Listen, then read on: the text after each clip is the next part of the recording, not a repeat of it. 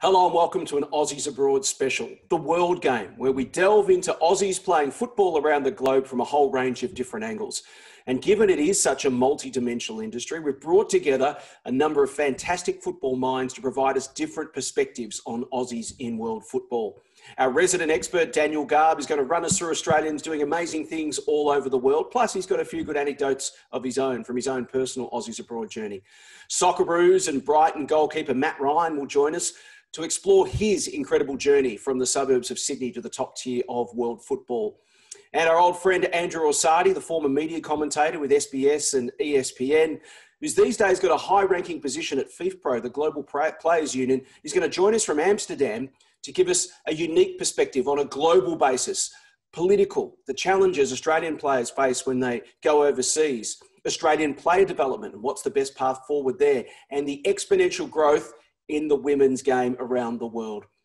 So many great things to talk about, lots to get into, so let's get stuck into it. It's our Aussies Abroad football special.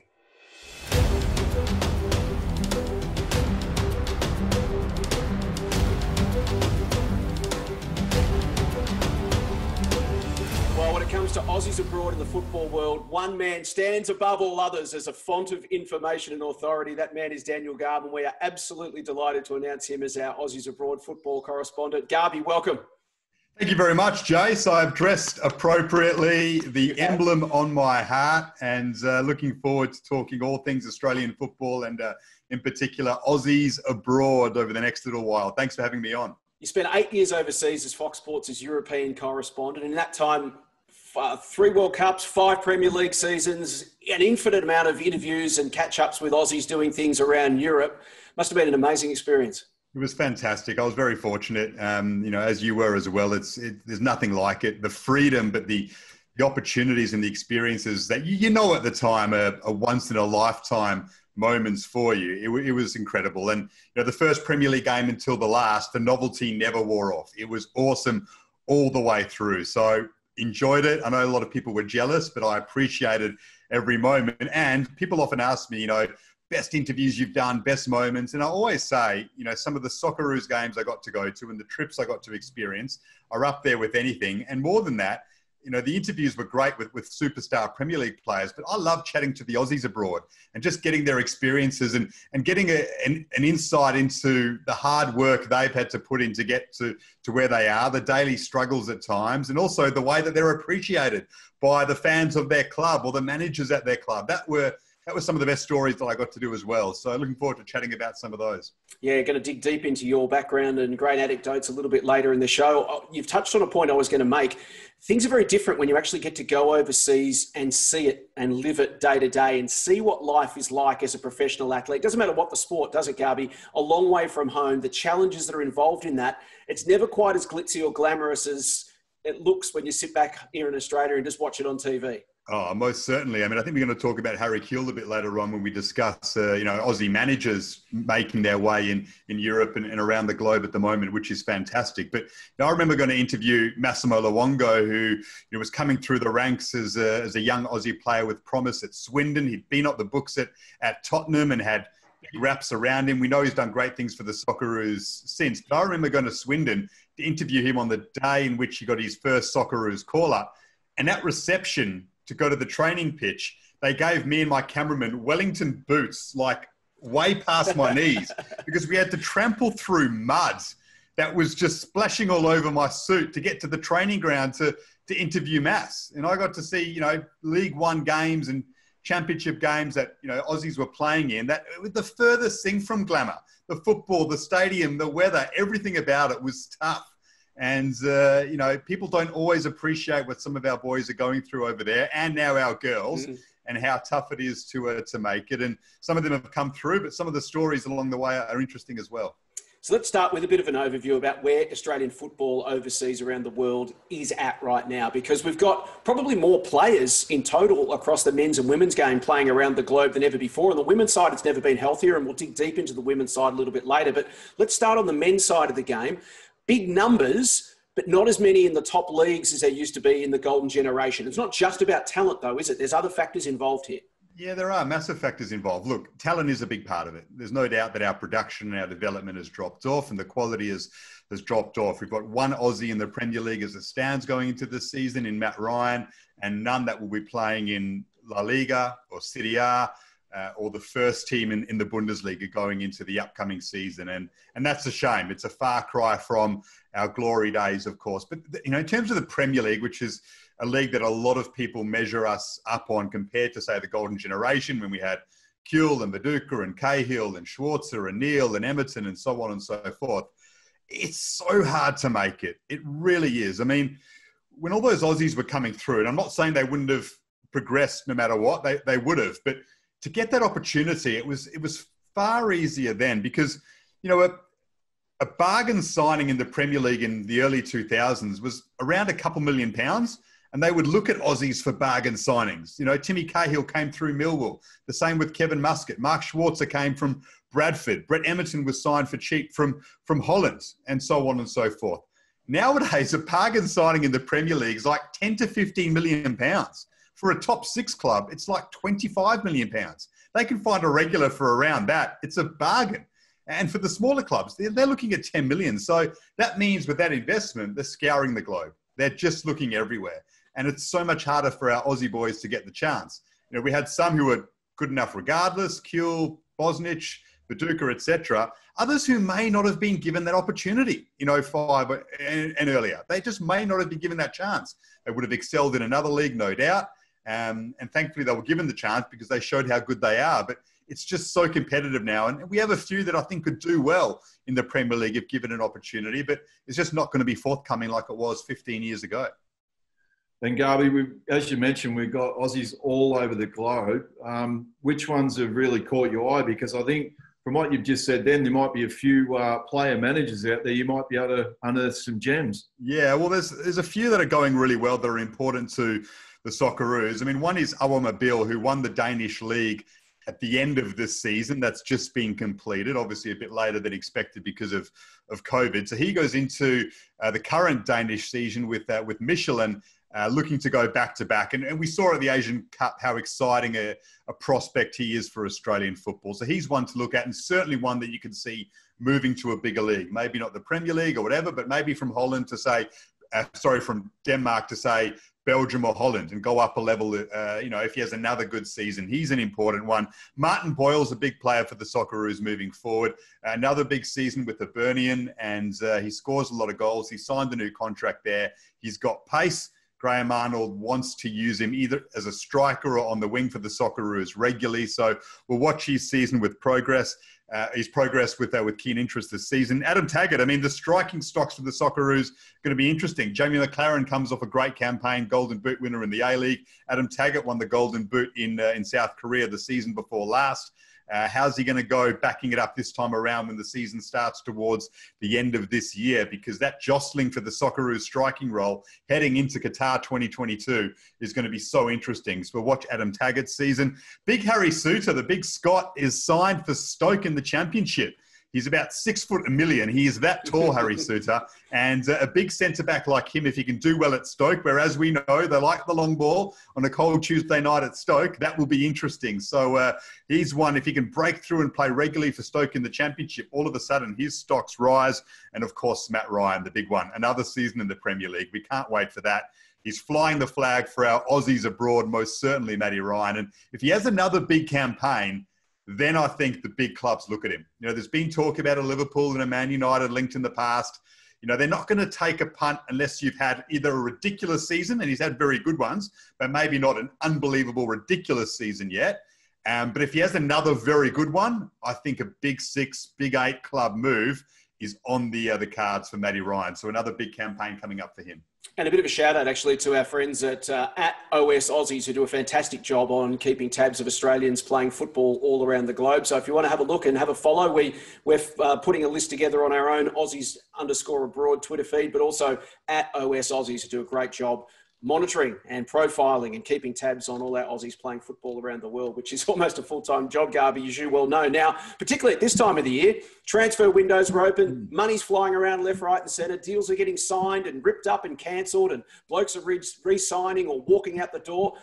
There's been some Aussies involved in this in the last week or so, quite a few actually. Let's talk through some of those bigger moves and what they mean, because sometimes what they seem and what they mean can be two different things. Let's start with Aaron Mooy, who leaves the Premier League and goes to China. This was the big one, wasn't it? We all woke up on Saturday morning and were shocked when we read that Aaron Mooy had moved from the Premier League in Brighton to Shanghai SIPG, and let's be honest, off-Broadway in a football sense to China. And everyone's immediate reaction, understandably, was to moan and groan and say this is just another setback for Australian football. We've lost one on the big stage, and he's taken the cash in China. And you know what? Those feelings are completely adequate. And I felt the same way when I first read it, because you know, the impact of an Aussie on the big stage in the Premier League, as we know so well from the halcyon days that we've just discussed, it is enormous. It has such a big impact on Australian football and the way in which it's perceived. But when you look at this in a bit more detail, you can see where Aaron Mooy is coming from. Firstly, he turns 30 this month. The money he's been offered is, you know, he's on great money in the Premier League anyway, but it is life-changing cash. I mean, it doubles his salary and you'll never have to work again, and he can set up his family. And when you're 30 years old and that contract gets presented, well, you can understand someone taking it. Brighton also has options in his position. They've just signed Adam Lallana from Liverpool. They've got another couple players coming through. At 30 years of age, he might not get regular football in the Premier League, which means a season being in and out of the team, a contract like that goes away. They look at someone else. So you can see why he'd want to take it now. And also, he's going to a big club in Shanghai SIPG. It's not just, you know, a case which happens with a lot of players, including many of our Aussies, where contract offer from China comes through. They look at the paycheck. They have no idea what the team is, no idea where the team is, who's coaching it, who's playing for it. They just see the bank account, and understandably so, and think, yep, I'll take that. Thank you very much. He's going to a team with Oscar, the former Chelsea superstar, a Hulk, another Brazilian superstar who plays up front, the striker, and Marko Arnautovic, who was a quality player for West Ham and Stoke over the years, an Austrian superstar, the Austrian Zlatan, they call him. So he's up against some quality players, and that will ensure the standard of his football is probably maintained for the Socceroos. So all those things weighed up, I can understand him making the move. Garby, there's always a fight on not only at club level, but at international level sometimes for players that have got multiple nationalities, multiple clubs, countries they can play for rather. And Lyndon Dykes, one of those, Australian born and bred, but his parents are Scottish. He's been playing in Scotland. He's just transferred to QPR after a few clubs were in the mix for him. And it looks like Scotland's managed to nick in and pinch him straight under our nose. You win some, you lose some. That's the way it goes in these battles, unfortunately. We've won a few recently. Martin Boyle, who I spoke about, Harry Suter. Martin Boyle had never been to Australia before he played for the Socceroos. And he's lining up for us because of links with his family. Harry Suter as well was probably closer to Scotland than he was Australia, but we targeted them and we got them. But we've lost one in Lyndon Dykes, and it's a big one to lose because he's a big striker, and we know we have deficiencies in that area of the park. I'm not saying he's better than Taggart or McLaren, but geez, a striker who's just been signed by QPR for £2 million to play for them, and when you consider his physical stature, he'd have been very handy firstly in Asia, and as another option for Graham Arnold moving forward. I get the feeling QPR, when they signed him, said, we'd probably prefer you to play for Scotland if you are weighing it up, because, you know, nicking off to the other side of the world or to parts of Asia every 6 weeks is not ideal in the middle of a championship season when you're playing Tuesday, Saturday, and as a big striker, you're going to be slogging it out against some Neanderthal centre-backs. So that's not ideal. And that may have swayed his decision. And it's a shame, because whenever we lose a player that can add something to the national team, we should be dirty about it. But, you know, we've gained a few in the past. We've lost a few in the past. This is a disappointing one, especially considering in September, he said he was leaning towards Australia. But I dare say his club situation may have pushed him towards Scotland. And we just have to cop that and be wary that we've got to be super aggressive with every single Australian option that's presented to us. I mean, that's the game, and we can't afford to lose players who can add to our national team. Speaking of one of those, Alex Robertson, he qualifies for 4 different countries. Yeah. So there's going to be a heck of a tug of war for his services. Playing at the moment in the Manchester City junior system, scored a hat-trick recently. Australia, Scotland, England and Peru, which is through his mother's side. He can play for all 4. Again, another one that we should get. His father's represented the Socceroos, Mark Robertson. His grandfather's represented the Socceroos. So we shouldn't be losing a player who has that sort of link. Yes, he's been in England for a long time and his family's got strong Scottish roots. I don't think Peru would be an option. That doesn't seem, as much as I'm sure he's proud of his mother's heritage, it just seems like it would be too hard to manage that. But England would certainly be a viable option for a kid who's on Man City's books. And not only on Man City's books, was poached from Manchester United by Man City. That shows how talented he is. He scored a hat-trick the other day against Blackpool. 2 of the goals were outstanding. He's got a long, long way to go. Let's not get ahead of ourselves. There have been plenty of 17, 18-year-old kids who have looked like world beaters who haven't gone on to make it. So let's just cool the expectations. But at the same time, as I said before, we can't afford to lose talents like this. So the FFA should be in his father's ear and trying to court Alex as best they can, inviting him into national team camps and showing him the love. Because a player of that talent, if he does match expectations, he's going to be a huge asset for the Socceroos moving forward. Do you give him a game in the senior team before he might be ready for it, Garby, just to warehouse him? No, and you know what? FIFA have shrewdly changed the rules on that you have to play a full international that means something for points in order to be capped. You can't just chuck him into a friendly. And they've done that so people don't, or countries don't warehouse players. So just throwing him into any old friendly to cap him for Australia would be unfair. And to put him into a World Cup qualifier or an Asian Cup qualifier before he's ready is probably not right, because you start to devalue the Australian shirt. But if he starts to jump up another level, you know, he may not necessarily be 100% ready, but if he gets a bit closer than what he is now, by all means play the game. At this point in time, not quite. But, you know, in a year or two, if he's not quite ready, yeah, then you probably would. But you know, bring him into an Olyroos camp. He can make the Olympic squad potentially. You know, let's not forget that. What a big opportunity that would be for him. And that would hopefully tie him closer to Australia. So, yeah, they've got to play the game to some extent. And then Cameron Pepion, he's off to Brighton with Matty Ryan. That must be a real big advantage to have a fellow Aussie, you know, I mean, to go through the journey with you. Massive advantage. Good point, Corey. That just changes everything, having an Aussie, and not just any old Aussie. Aaron Moy's a ripper guy, but we all know Aaron's pretty quiet. To get a word out of him can be tough sometimes. But Matt Ryan is, you know, just someone who, you know, will put his arm around young Cameron and show him the way. And he's such a big personality at Brighton that it'll give the young Aussie a leg up. But, you know, one thing I learned living over in Europe and watching our Aussies abroad is that an Aussie on the books at a Premier League club or any club at a big league in Europe, it doesn't mean much at academy level. It just doesn't. I mean, there's so many who have gone there and had a crack and come back and not necessarily made it in the A-League. You know, there's some who have and others who have gone to other teams and done well, but it doesn't necessarily mean much. They're looking all over the world for young players. They see a video, they see a game where this player stands out, but for whatever reason, they don't develop into, you know, the players that we hope they can. So hopefully that's not the case for Cameron. Hopefully he blossoms, but he's got a lot of work to do still. So yeah, whenever a player makes it in a Premier League or a big academy abroad, I'd say just wait to see if they break through and get on the bench for the first team and then start getting excited. We've had some wonderful trailblazing Aussies on the pitch over the years, Garby, and their success opened the door for other Aussies to come through afterwards. But exciting, we're at a point now where that's happening on the sidelines as well. We're having Australian coaches now spread their wings and head across the world. And the same goes, doesn't it? If they have great success, that opens a door for more Aussies. And one of the more high-profile ones, obviously, Ange Postecoglou winning the title in Japan last year. Yeah, he's done a great job. And we'll wait and see if Ange decides to take an opportunity in Europe in the future. He's at a big club. He's enjoying himself. He's had a lot of ups and downs in recent times that we all know about. So he probably just wants to settle a bit, although he does have a strong desire to manage in Europe. But it's a halcyon time for Australian coaches. You speak of Ange, you know, Peter Klomovsky, he's now managing in the J-League on his own. And that's the impact we're talking about, isn't it? He was Ange's assistant. They win the title together. Clubs look at him and go, well, hang on, if you're with him, let's take one of those as well. Suddenly now there's two there.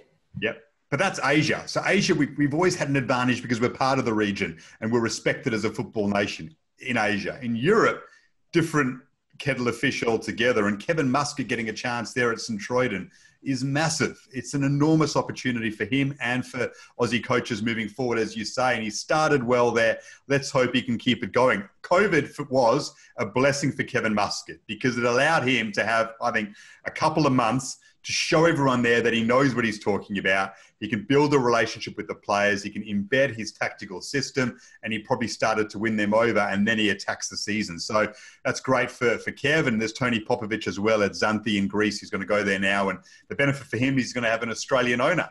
So that hopefully gives him time to get over those cultural differences and language issues with some of the players. So, yeah, it's fantastic. And Harry Kewell's another big one as well who we can speak about. So, yeah, it's an unprecedented era for Aussie coaches abroad. And then, you obviously mentioned Kevin Muscat. He's had great success at Melbourne Victory. What is, from your point of view, what does he have to do to go to another level to be able to then cement himself with a place amongst all the European coaches? Well, Kevin has to prove he can do it away from the Melbourne Victory, whether it was in Europe or here in Australia. All we've known from Kevin in the last 15 years is the Melbourne Victory. Stepped in there as a player, dominated, assistant coach under Ange, then a manager. It is easier to do it at a club where you know the fabric and the culture like the back of your hand. And, he just set the tone for that place. And it's no surprise the Victory have struggled since he's left. But now he needs to prove, and I'm sure he's aware of this, that he can do it somewhere else where he doesn't all have it basically at his beck and call, and he can control the place because he's such a legend.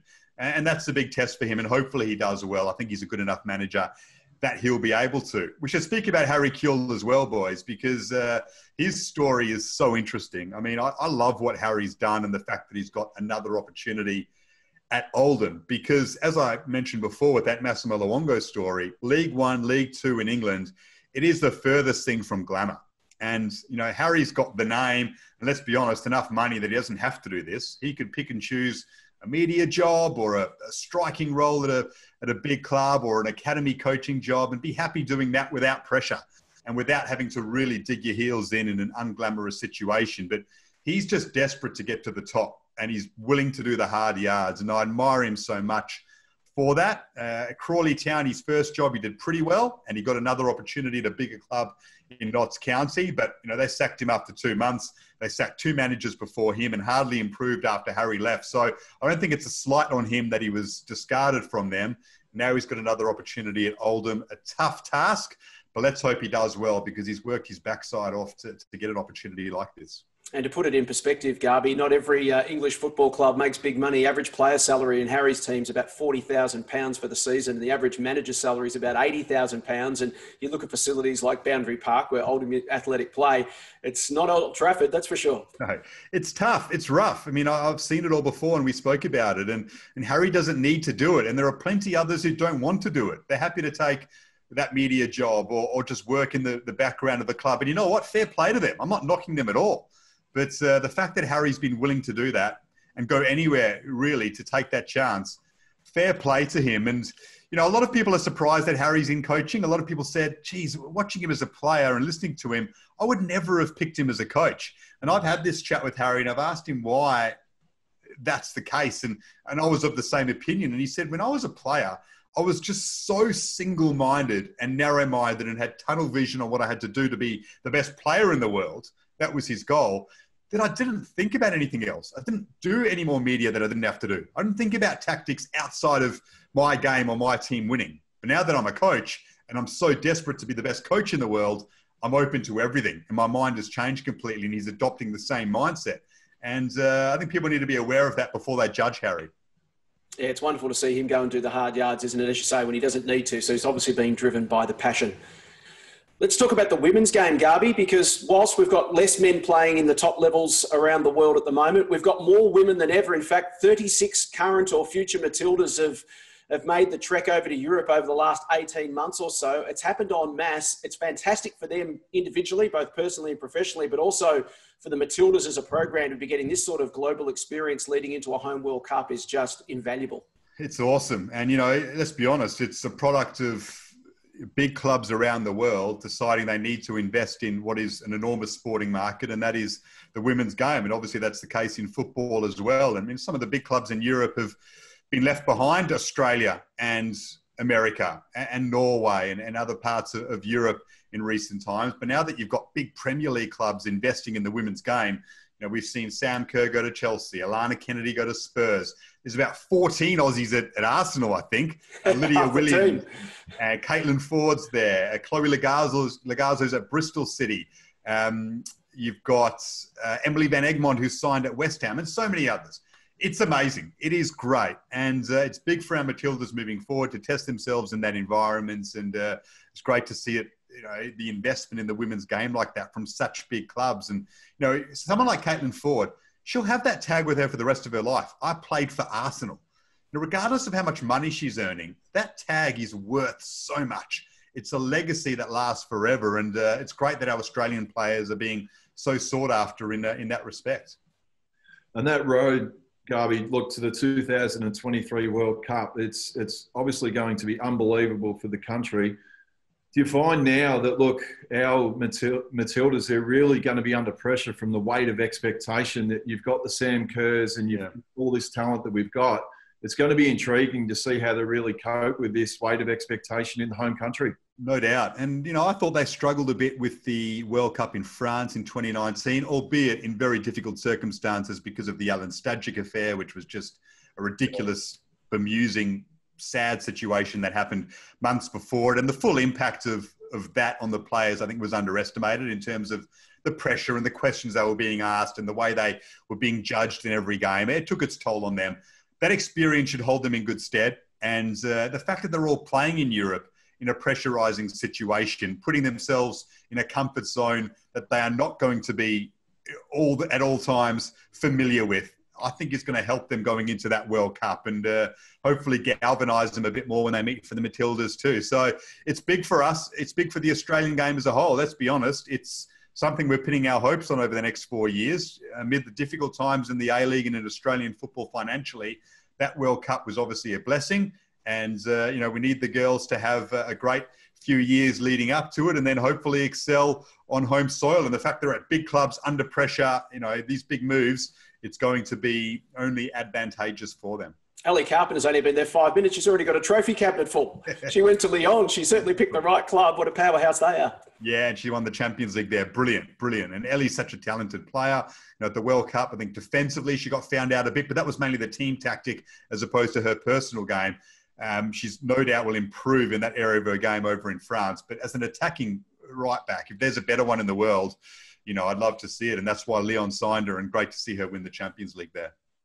Do you think, Garby, it could be a case that the Women's World Cup and the women could be the ones that really give the men's A-League a kick along that it probably really needs at the moment? Because the A-League, after the momentum of the last few years, seems like it's really going through a bit of a lull at the moment. But something like the World Cup can just reinvigorate football in Australia full stop. No doubt. I mean, all roads lead to that, let's be honest. And, from an FFA point of view, financially, that will hopefully be something that carries the organisation through the next 5 years. And when the losses inevitably come, which they will, probably from a broadcasting point of view, first and foremost for the A-League, hopefully the money that's generated from that Women's World Cup, be it sponsorship, be it, broadcast revenue, and then the actual event when it happens, can help underpin the rest of the game and we can all build up together. So, yeah, we're very fortunate that we've been awarded this, but at the same time, they worked very hard to get it with all of those aspects, Corey, in mind. Garby, part of the Socceroos' journey to World Cup success and actually making it through to the World Cup finals was, I guess, the path to that was guys going and playing overseas, learning to play different styles of football against different types of opponents, bringing IP back against other opponents that they might have played with or against at club level. The Matildas, they went en masse to sort of America. When I say en masse, half a dozen, 8 to 10 of them went sort of 5-6 years ago, played a lot of football in America. Now they're broadening their football horizons, playing in Europe against players all over the world. Are they going to have that same benefit, the Matildas? We line up against a particular team and you can say, yeah, I played with her, or I played against her over in Europe, and I can tell you she does this, she does that. This is the way she plays. No doubt. It'll have an enormous impact. And it's not just the playing style, it's the cultural differences in a dressing room. Dealing with personalities that don't always match up with yours, dealing with a coach that doesn't always match up with you, but it hardens them as players and it toughens them for the pressure that comes with the World Cup. And that'll be beneficial for them as well. But certainly from a tactical point of view, no doubt, just broadening your horizons a lot. I mean, our best players, They went America, Australia, and that was their season.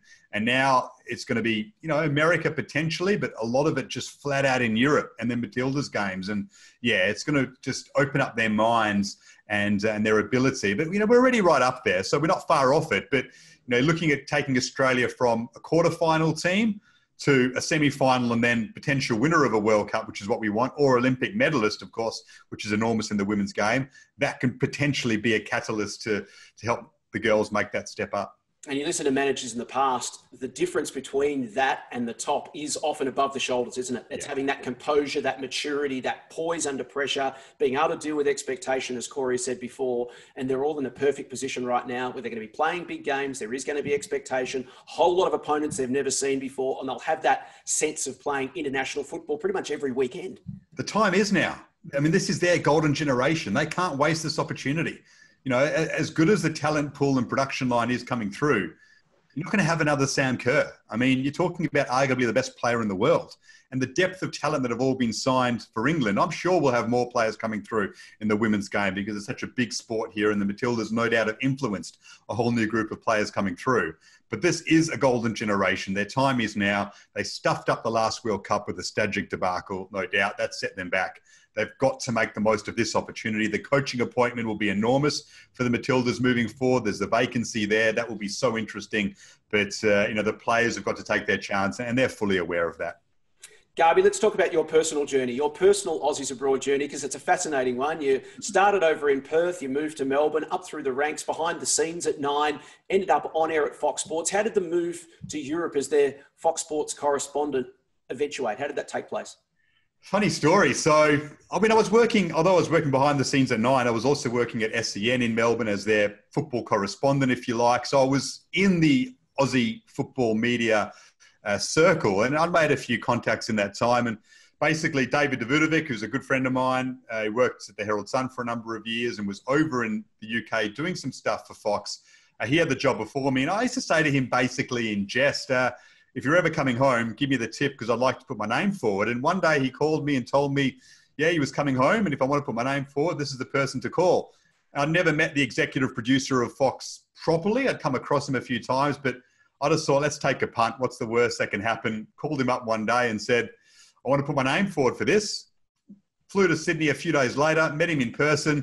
He said, yep, we'll give you a crack. There was nothing guaranteed. It was a freelance job. I was well aware that if I was no good, they could have turfed me a month into the season and I was on my own in London, but I knew it was too good of an opportunity to pass up. So I quit my job at 9, packed up all my stuff within 2 months, and I was over at the sideline of the Hawthorns, West Brom against Man United for my first ever game. It was terrible early on, but lucky enough they persisted with me, gave me a crack, and it turned into 5 years. So I took a punt, it paid off, and I'm forever grateful for it.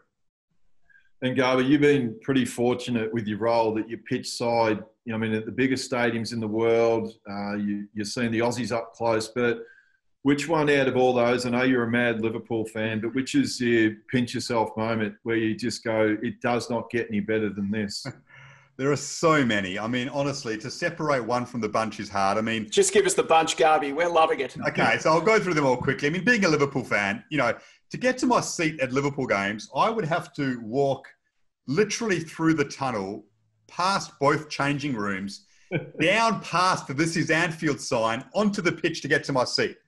I mean, as a Liverpool fan from Perth, it was like, this is ridiculous. Every time I got to do it, it was just an amazing experience. So that's obviously up there. But stepping onto the Emirates or Old Trafford or the Etihad, any of those stadiums, White Hart Lane, all just memorable. I mean, I was lucky enough to go to an El Clasico in Spain. Fox Sports had the La Liga rights for one season, and I was pitch side before Barcelona Real Madrid up until 10 minutes before kickoff, standing next to John Aloisi. And I said to John Aloisi, because I was awestruck, how good is this? The Bernabeu. Wow, imagine playing here.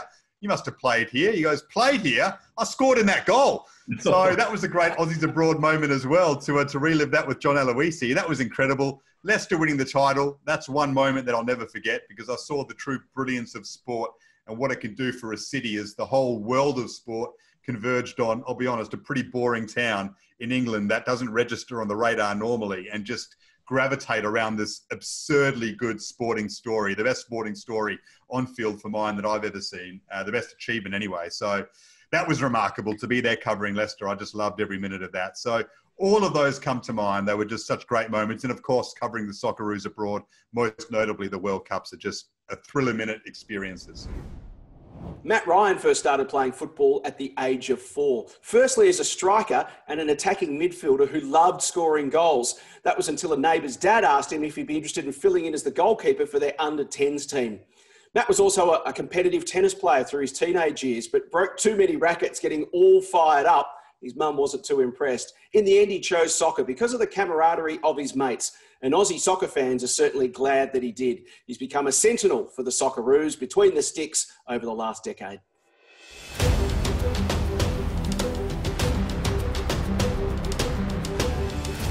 Matty, welcome to Aussies Abroad. You've certainly come a long way from the Marconi Stallions and the Blacktown City Demons. It's a long way from there to Brighton in the Premier League, isn't it?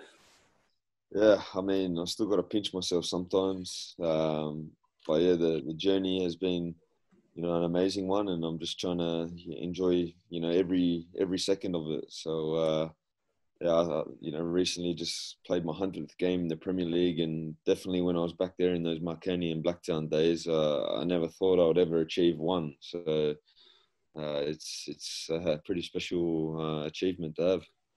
Looking back on it, has it all gone pretty fast? I mean, you made your professional debut with the Mariners, and even that gave you a really early introduction into just how fickle and unpredictable football can be. You came into that Mariners youth squad as the third string keeper, and within a month you were playing senior A-League football at 18 years of age just because of circumstances around you.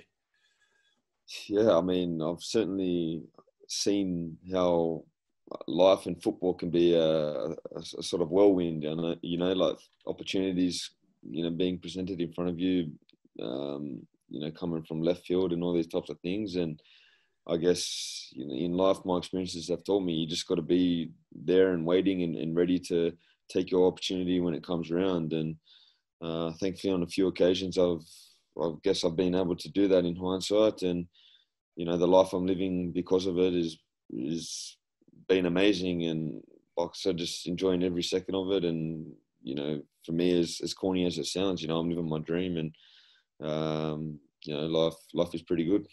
You've always been one to learn your lessons quickly, and I know in your first game you made a mistake, it gave up a goal, you felt bad about it, but Graham Arnold put his arm around you after the next week and said, hey, this is your spot to lose, and gave you some confidence, and straight away you went on and had a fantastic first season. I think you had 12 clean sheets, was an A-League record at the time.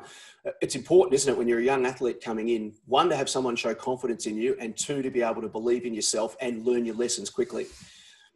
Yeah, definitely. I've been very fortunate to have a lot of people around me that have really supported me. And, Arnie and John Crawley, they were definitely two people, especially there in that, initial stages of my professional career, beginning there at the Mariners, and, the belief that they instilled within me is definitely a big step to what I've achieved in the game, post the Mariners and obviously during that time there. And, I was fortunate enough to have those types of people around me to teach me such lessons as, the importance of bouncing back and learning from experiences, and the process of, I guess, going through moments like those and how you best deal with them in terms of, getting the best for yourself moving forward. And, the couple of teachers I had in them that were around me at that time were definitely very helpful in me learning very efficiently those lessons, and have definitely helped me to get to where I am today. You had a great first year in the A-League, and by midway through your second year, the chatter was starting about you potentially going to Europe. Was that always part of your grand plan? Did you have, when you were starting out, certainly as a kid, but then by the time you'd made it to the A-League and were starting to go okay, was the plan then to try and get overseas as soon as possible, or did it just kind of happen for you? Yeah, I mean, as a kid, I was always outside playing sport, and it's what I love doing. And I remember having many conversations to and from school with my mum and just, and my friends that played football at the time at that young age. And, always talked about obviously the leagues overseas and how grand it would be if one day we were able to achieve that. But, I always felt I had a bit of doubt inside me as if whether I could reach that level or not. And, being an Australian footballer and having to move overseas and do all that, and the difficulties of playing at a level like that over in Europe, and all those little questions you have if you're good enough to get there. And I guess along the journey, I was just sort of how I've always approached it, just ticking off each day as it comes type of thing, and trying to be the best that I can be. And like I said, I've had plenty of people around me which have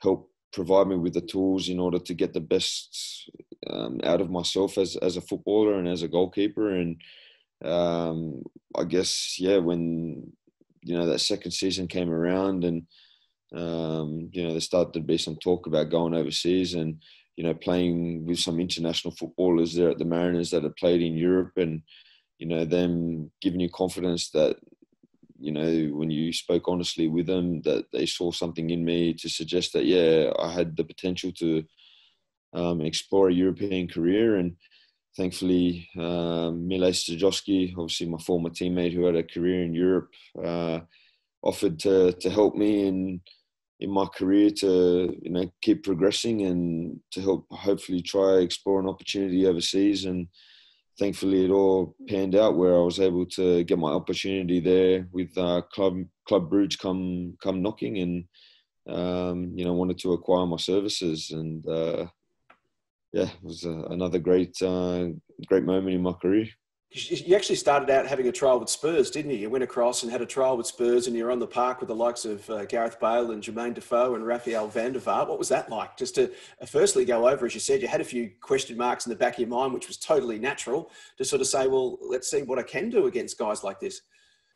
Yeah, I believe that was after my second season in the A-League. So, once a little bit of chatter had happened, and as much as it was, a sort of trial, I guess, to go over there, it was more of an experience type of thing as well, and sort of just to see what may happen from that experience. But to go over there and all of a sudden, be rubbing shoulders with the guys that, you're watching on TV, playing at the highest level, playing at the pinnacle of the game, across all media outlets all across the world about, the magic that they've produced on the weekend for, their teams, and how they've done it over and over again. And guys you play with on FIFA and you're in awe of, and, to be out there on the pitch with them, mixing it with them was probably, that was the first moment when I look back in my career where it was like, oh, this is a little bit what it's like, to be at that level, to be at that pinnacle, and, to see the likes of these guys that are obviously portrayed in the media to be, gods of football and stuff like that. It was quite a cool experience, and, another one of those experiences which I learned a lot from, and, I was very thankful for the experience, and it definitely helped my progression as well. How long did it take for that sort of sense to wear off, or indeed does it still, when you play against someone who's a massive name on the football world stage, to look across and go, oh, gee, there's whoever it might be, Cristiano Ronaldo or whoever it is you're coming up against at the time? Do you still get, not starstruck exactly, but you still just sort of stop and pinch yourself for a minute and go, wow, I'm actually out here with all these amazing players in the world, and I'm one of them? I mean, funnily enough, I haven't actually come across Ronaldo yet in a game. It would be nice, if I can get the opportunity to play against him. But I think it's an experience type of thing.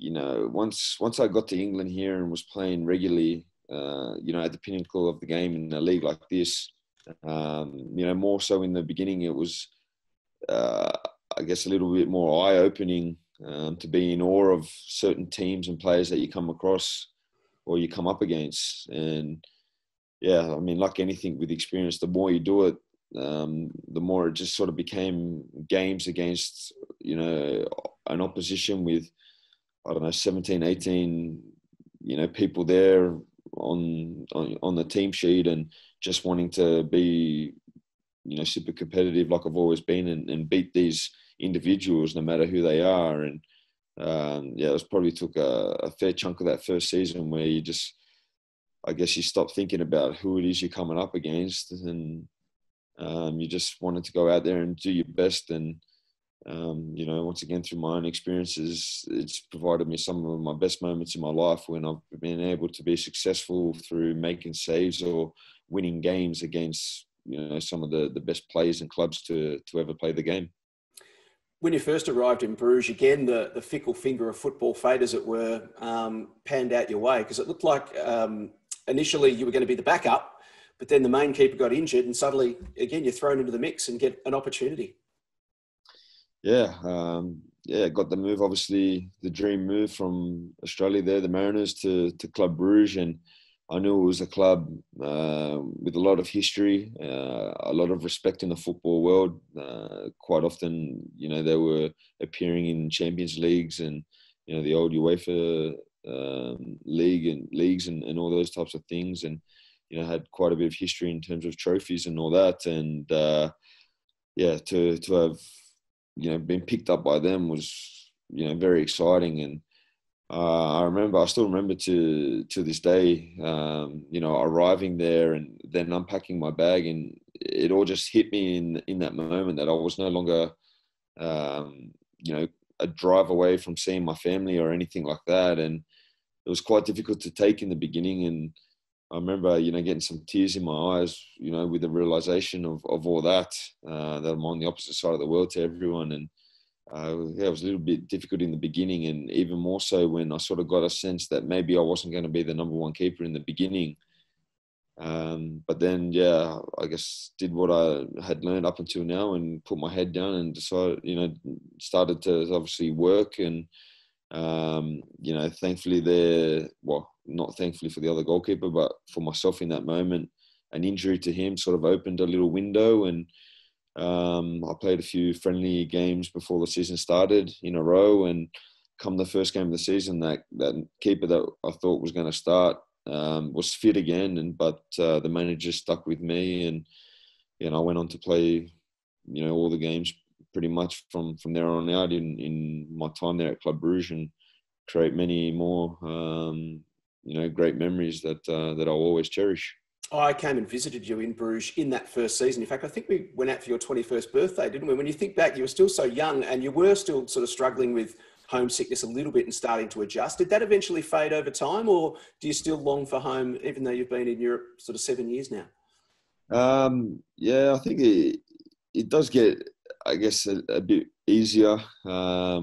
You get used to things a little bit more and the way that life is. I don't think you ever stop missing them less or anything like that. It's just, I guess, you get in a bit of a routine and things just flow by, and before you know it, you know, you've been away 7 years, and looking back now, time flies. But you know, it's definitely the hardest part is missing the family, or not being close to the family and, you know, close friends that you've grown up with and developed, obviously, you know, close relationships with. But you know, in saying all that, I wouldn't hesitate in doing it again, you know, for the opportunities that I've had in my life, because the life that I'm living is something that, you know, people only, you know, dream of, or only a small percentage of people ever get to experience. And I'm so thankful for that. And the life that's been able to provide, you know, my loved ones as well, the experiences that we've shared, you know, it's been great. And like I said, I'm enjoying every second of it.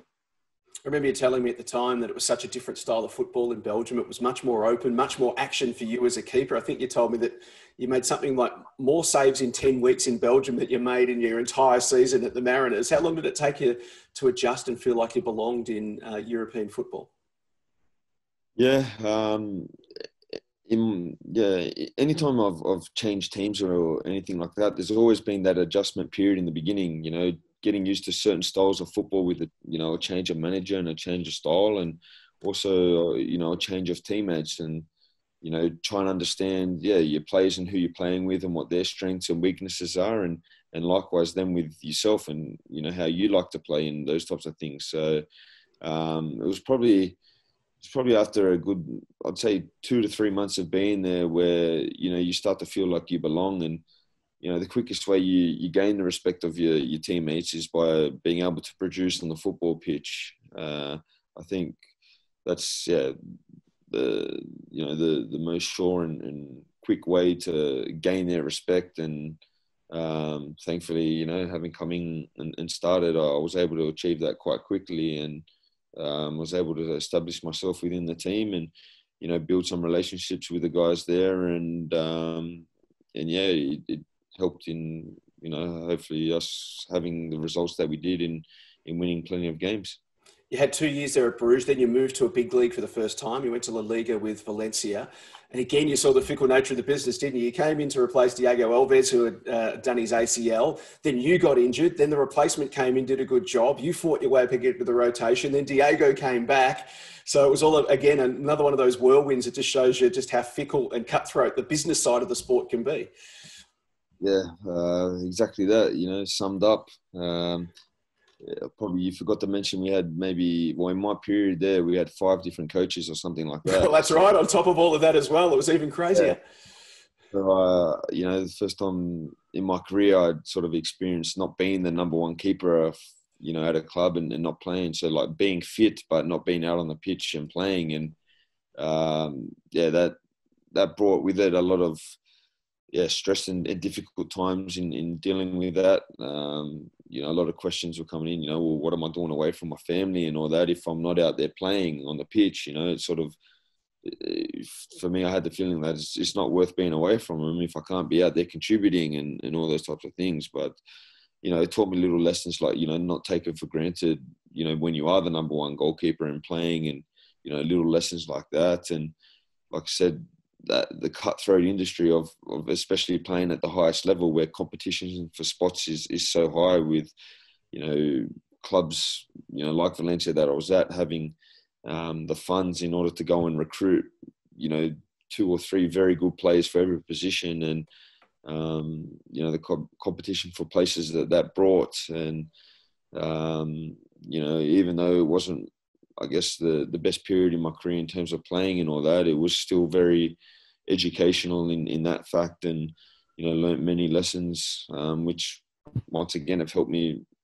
you know, become the person and the goalkeeper that I am today. But yeah, pretty difficult times, and also going to another culture where it was probably the first country, or definitely is the first country, where English wasn't so well spoken there, and, you know, learned another language, which I never thought I would ever speak sort of once I left school or anything like that. Never thought I would learn another language, and went and did that, and tried to immerse myself within the culture. And there was another period of my life which has, you know, been very special and very memorable for, you know, both good and bad reasons.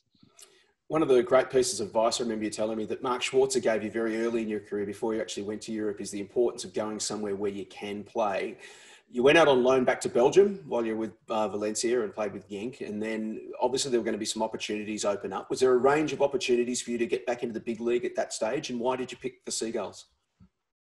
Yeah, well, I mean, during that period, you know, the information from the club, from Valencia, was that they saw me as the future of the club. You know, the goalkeeper that they wanted between the sticks, and all this type of, you know, of feedback that they were giving me. And given a little bit my turbulent start there with the injuries and the changes of coaches and all this stuff that was happening, you know, it ended up that I was able to leave on loan to, with the idea of going to Genk to, you know, get some rhythm again, and, you know, the feeling of playing, and, you know, all that comes with that, confidence and all those types of things. And then to come back to Valencia, you know, to hopefully reclaim the starting spot there and help them. As you know, in the football world, like I said, it goes in each and every direction. You never know what's around the corner. And all of a sudden, before I knew it, I was on my way to Brighton. Basically, you know, under the guidance of my agent, who I've been with since I left Australia. Brighton were interested for quite a while, and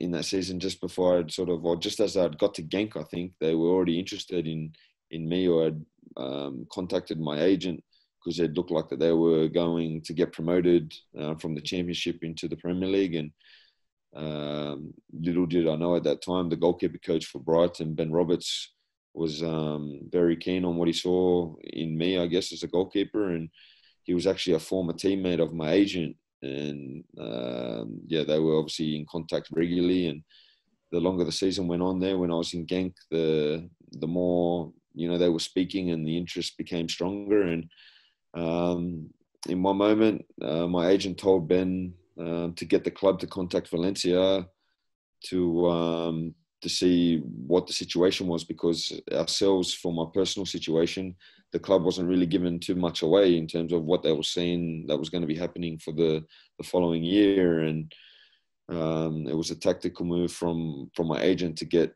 Ben and Brighton to sort of ask on behalf of another club officially to see what the situation was. And that's how we sort of found out where we were sort of left with the club, because they accepted to have a meeting with Brighton, and the outcome of the meeting was that they had accepted a transfer fee between the two clubs. So that was basically how I found out that I guess the club were happy to let me leave and explore other opportunities. And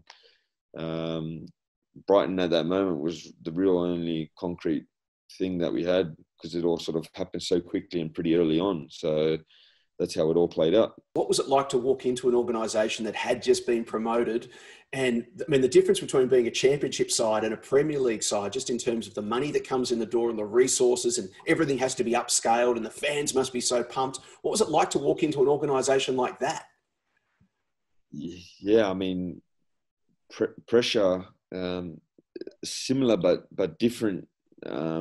Pressure and goals and expectations type of things from the club. I mean, in my career, I'd sort of played for clubs which were, more competing for titles and winning things. And even in Valencia, we were in that first season, we were, I think, 13th or 14th. So we were close to the relegation places, at times. But, being a big club like Valencia, we were always pretty confident that, what it was to be at a club like Valencia with the quality that it could bring, that we were never sort of really in the dogfight to get relegated.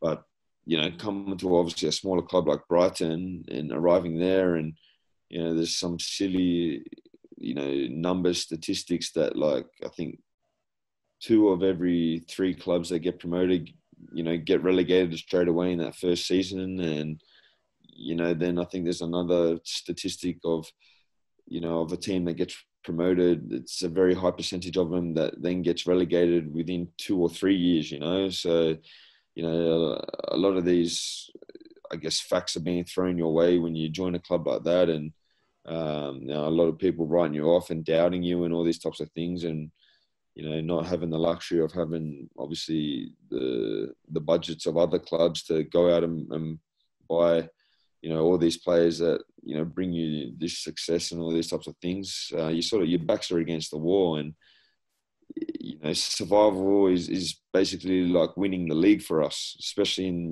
those first initial years. And I think it's even more tense than when you're competing for a title, because, at least with a title, if you don't win it, you have an opportunity to go back and do it the following year. But with relegation, if you don't achieve the goal of, getting safe and surviving, then the following year you're in the league below. You don't get that opportunity again. So it's almost a more cutthroat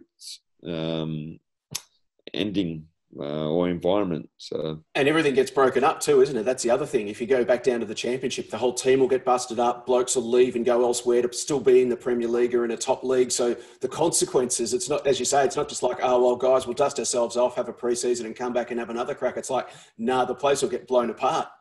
Yeah, exactly. I mean, that's something that you probably don't recognise so much in Australia. You come the end of the season, if you're not doing well, it's like, we have next season to do it. It doesn't really matter. It's, you don't get that luxury over here in Europe with the competitions and the relegation in place. It's, it's pretty, scary stuff being down there. And,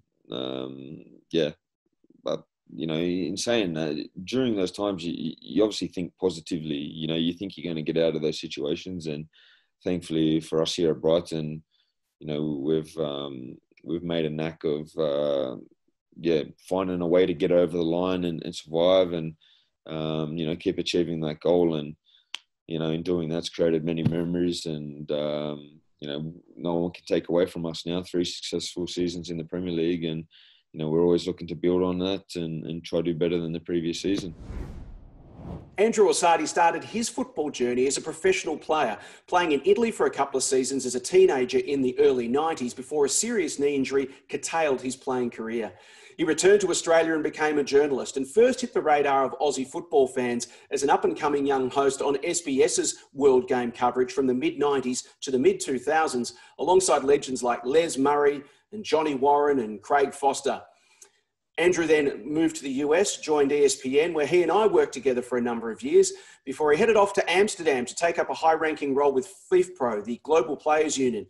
And these days, he's their Director of Marketing, Communications and Corporate Affairs. Andrew joins us to provide a global perspective on Aussies in the game.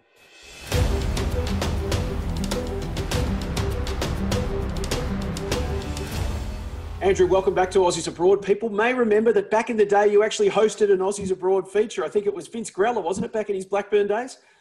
It was. I remember going to his home on the fringes of Manchester in Alderley Edge. In fact, I caught up with Vince recently because he's the agent for Daniel Arzani, who just signed for Utrecht in the top division in the Netherlands. So we caught up and we spoke about that. I remember that Aussies Abroad because his wife made me the most unbelievable pasta while the camera crew was getting ready for the interview and all that. Well, it's the little things that you remember. It's a nice touch. Mate, with your role with FIFPRO these days, you deal with player challenges and player issues around the world all the time. From an Aussie perspective, what are the things that Aussie players need to deal with, the hurdles that they have to overcome if they want to go and forge a career in, say, Europe? Many, depending on when you leave. How mature are you when you leave the country? If you leave as a teenager, you break your social structure that you're so familiar with, your school friends, your family. You leave that all behind to a degree because you go very far away from home. You need to cope with different languages, different food, different climate, a different level of competitiveness. The demands of professional football to be at the top all the time means it puts a certain amount of mental stress on you. And so then you wonder, how do you cope with every training session when the demands are higher? What happens when you start playing official matches and you're being scrutinized every moment of the day by the media? So then the whole environment around you changes and you need to be mature enough to deal with that, to handle that. And that's a big question. Is the player ready to go and fend for him or herself? And I think later in life, it's easier to accept as parents letting their children go, let's say, in their mid to late 20s. But when they're in those formative years of their education, they're finishing up their high school certificate, they're still toiling with the idea of education. How much time do I spend on my schoolwork versus my professional career as a player where I'm going to get paid now as a 17, 18, 19-year-old? Those are questions that you really need to balance and take care of yourself first and foremost. You know, what do I need for myself to have a good life, not just a great career as a player? That might be the priority now, but as we all know, as you get on in life, you need that balance. So it's good to start sooner rather than later, in my opinion. And I think that helps you take the decisions necessary when you go abroad, because it's not just going away from home, but then once you're there, so much changes because it's big business in professional football. So much changes around you. If you play well, after 3 months, you're immediately noticed. That means you then go to the next level of what do I do? Do I go to a different team? This one is telling me how good I am. How do I cope with all the adulation? You know, everyone's telling me I'm so great. But that won't always be the case. The key is wherever you go, you need to be consistent every day in every training session and every match as much as possible, because that is ultimately what will survive the test of time. It's so cutthroat, isn't it, Andrew? And there are some unscrupulous operators around the world and some horror stories that you deal with, just some terrible things that you can't believe would happen to pro athletes in 2020. Yeah, well, I think it's simple as this. What does the contract look like? Have you had it checked, triple checked, right? What does your employment contract say? And basically, as players, we go somewhere and we expect minimum conditions, right? It starts with pay, okay? Because if you have, doesn't matter what the level is, and don't forget, you know, we've surveyed players around the world. Around half of the surveyed players from 2016 were earning anywhere between $1,000 and $2,000 net per month. Okay, so this is not about the top 1%, the Ronaldos and Messi's driving Lamborghinis and Ferraris. That's not the reality. The reality is you're going to go somewhere, you're going to be given a contract, But is that contract worth the paper it's written on? Will you get paid on time? Will you get paid at all? What is the history of that country? Is there a track record that shows a series of disputes between foreign players particularly and that country? Because you can get those stats. Those stats are available at FIFA. International disputes or foreign players who end up in an argument with their club over salary mostly, because I think it's over, 90% of the cases that go to FIFA are mostly over the payment disputes between players and clubs. And so if that's the case, and a country is not going to probably pay you on time, and then you're going to face stress with your rent and all the other things that you have, your commitments abroad, then the question is, why are you going there at all? Is pay all that matters to you and what the number is on paper? Or are you looking at it holistically? Is it doing the right things for me to develop, to continue to be in the shop window, to play regular matches at a good level that would allow me to then be seen by my national team to represent the Socceroos or the Matildas, to then be seen by other clubs to progress? Because don't forget, when you go away, it's incredibly important, the choices you make early on that allow you to get on that, hopefully, an upward trajectory, because you want to maximize your potential in a short space of time. If I go overseas at 18 and sign my first professional contract, Jace, well, the question is, what am I going to do between 18 and 28? You can't plan everything, but if there's a 10-year plan, by 28, I want to be representing my country. At least that's what I would have been doing regularly in the first team. That's what I would have been hoping for myself, because I would say in my late 20s, I'm at my peak. But what do you need to do to get there? Am I in the right clubs from 18 to 21? What happens between 21 and 24? Am I making the steps necessary that I'm continually improving? So all of these things are critical, and you need to watch out for the pitfalls, because there are agents, there are other people lurking on the fringes who see you as a commodity, who want to maximize profit off of you for themselves. The money leaves the game, it goes to an advisor. And don't get me wrong, some of these advisors are great. Okay, they're great. They have the best interest of the player at heart. But their interest is for the player to keep moving in his or her career so that they can maximize on every deal, sign-on bonuses, and all these things that come around. So you need to have real advice around you, which is independent in my view, so that whenever you get tripped up by anything that comes your way, whether it's non-payment, whether it's you've been abused in a club because of your sexuality, because of the color of your skin, because you've been attacked by fans violently during a training session or after you finish training with your family out for a coffee, you get abused because you're on the back of a string of poor results. All those things that happen that disrupt and fracture the employment relationship with your club. And it gets even worse than that, at times, So you need to be able to deal with it. And you need an army of people, I think, around you. And that's why in the player associations where I work at the global level with FIFPRO, we have 65 members in each of these different countries where professional football is being played. And that's somewhere to turn to. Yeah, sure, you pay a membership, but what happens when something goes wrong? You have advice, free legal advice, advice about your career, education to transition to life after sport. So you need to have a full package, right, in order to succeed. And I think that's it. Balance is key always. Women's game's been a great success story over recent years. Why is the women's game blossoming now?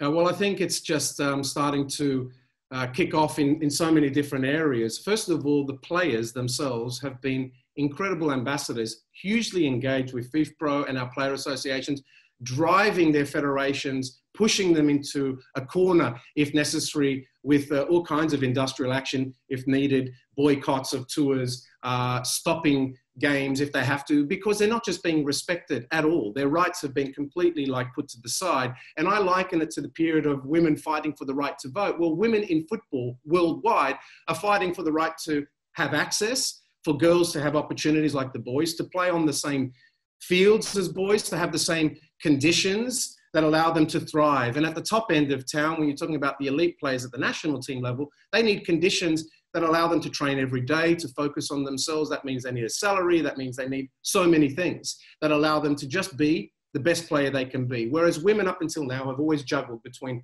playing, working a job, or studying. And so they've always had a limited amount of time. The financial resources are not there. They've been playing on insufficient venues, not enough matches in camps, and so on.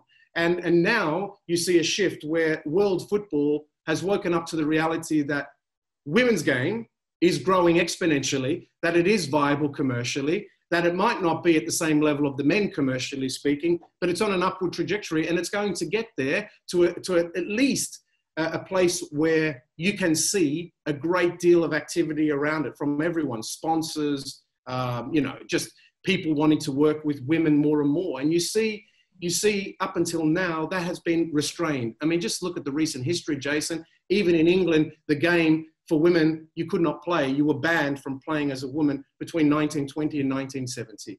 They have been historically held back.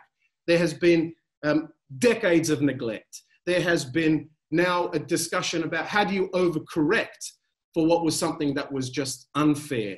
You know, I think an abuse of human rights almost, you could put it that way. If women can't go to the field and play or watch a football match, which is the case in some countries in the Middle East and Asia and so on, you know, access, just respect for these women as human beings. And unfortunately for the male-dominated industry in which I work, that hasn't always been the case. Women have been suppressed, deliberately held out of positions of administration, coaching, and ultimately playing the game at just a normal level. That's shifting. The big clubs of the world are investing now in clubs. They are in their own teams. Everything has started to turn around. And I think you're starting to see now a lot of players, even from Australia, benefit from those opportunities to play in different markets that previously weren't taken as seriously.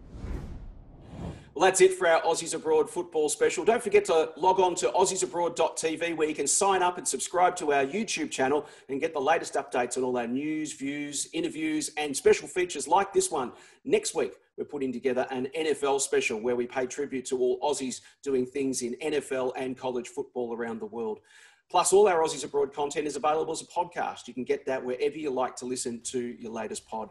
Thanks so much for your company. Good luck to Aussies doing amazing things all over the world. We'll catch you next time on Aussies Abroad.